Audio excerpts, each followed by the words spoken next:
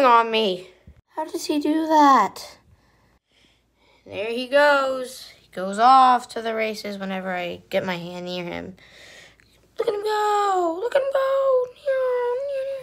He's all the way over there. That last one was Brownie, and now this one's Cookie. Now, Cookie loves to climb too. Usually up the arms.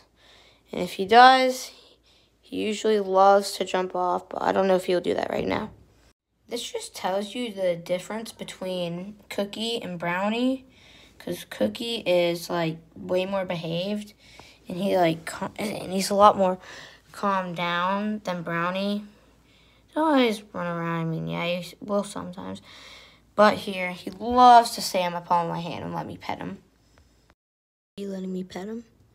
Just like that.